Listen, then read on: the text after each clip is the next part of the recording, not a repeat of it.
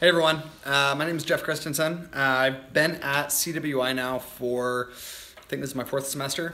I graduated from high school in 2006 and took a bunch of time off. Realized that I want to work in education, so started my degree about 2 years ago.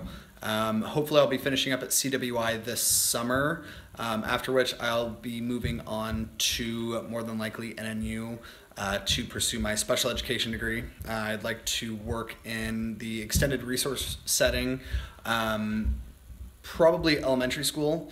I have about 2 years under my belt as a paraprofessional at the high school level.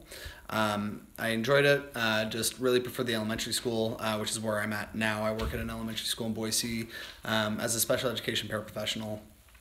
So I've been working in the classroom setting all in all for about 4 years, but I'm just now getting around to actually getting my degree. So yeah, that's about it. Like I said, I'm looking at moving to either NNU, possibly College of Idaho, after I finish my degree.